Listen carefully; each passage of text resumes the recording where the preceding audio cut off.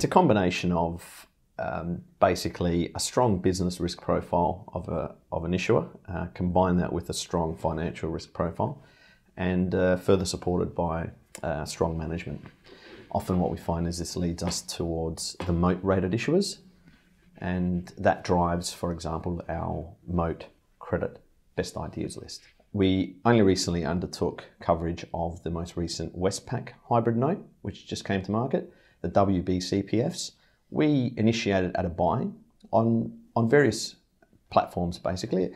Aside from pricing, once again, we believe Westpac has a very strong business risk profile, a very strong financial risk profile, and also excellent management. What we find is we are encouraged by that in terms of the expectation of redemption of the notes. We generally don't like to recommend notes that we believe might not be redeemed.